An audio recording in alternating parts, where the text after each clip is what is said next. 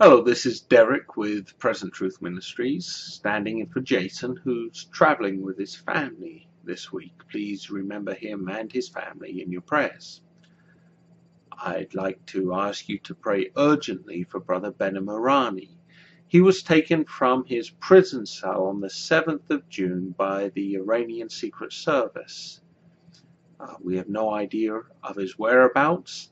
We have no updates, but we do know that the secret police in Iran consider themselves above the law, and this does create a dangerous situation for our brother. So please keep him in your prayers.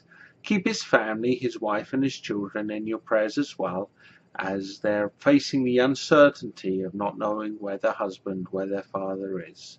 We're asking that the Lord would deliver him out of the hands of the secret police, restore him to his family, release him from prison. It may seem like a lot to ask, but we know that God is capable of doing this. We also have a request.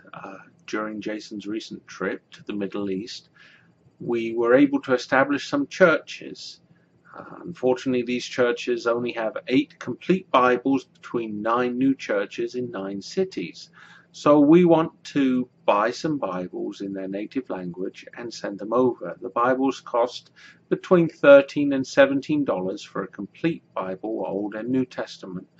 And if you feel on your heart to contribute to the spreading of the Word of God and to the establishing of these new churches, we encourage you to do so.